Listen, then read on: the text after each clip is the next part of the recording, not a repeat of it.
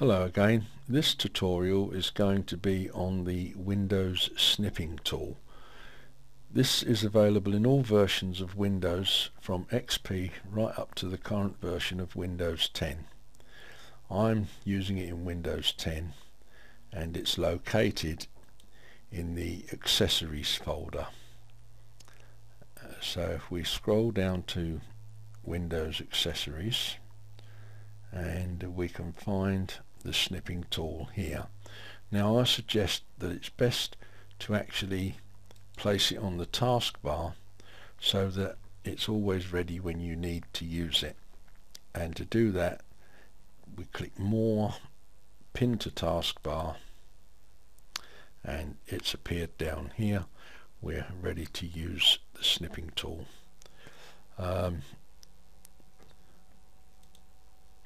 I'll open a web page. Now the advantage of using the Windows snipping tool is that you can just snip any little bit of information from a web page that you may want.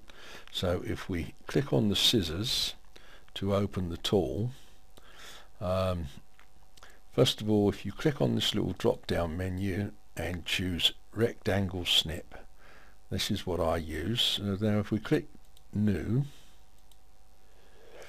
you see the screen changes and we've got crosshairs on the mouse. Now if we just scroll over the part of the screen that we want to snip, and we now have a new snip bit for that. So I'm going to save that. I've got a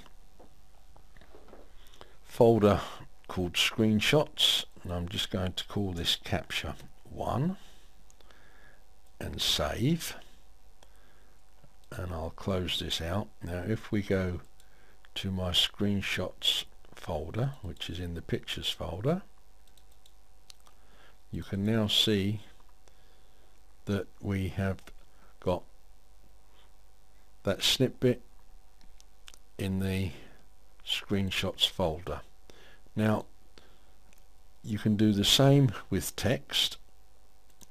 If you want to just grab a little piece of text, we'll say this for argument's sake, and we'll save that and call it capture 2. But also, if you want to, you can still capture the whole screen with this.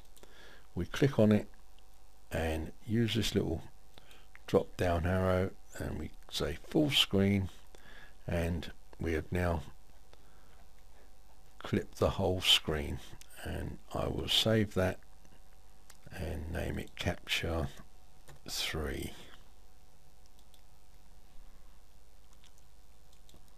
Right, now if we have a look, you can see those 3 screenshots that I've taken from the screenshots folder.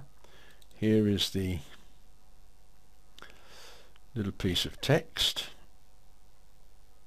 and if we go to the next one, here is the complete whole screen.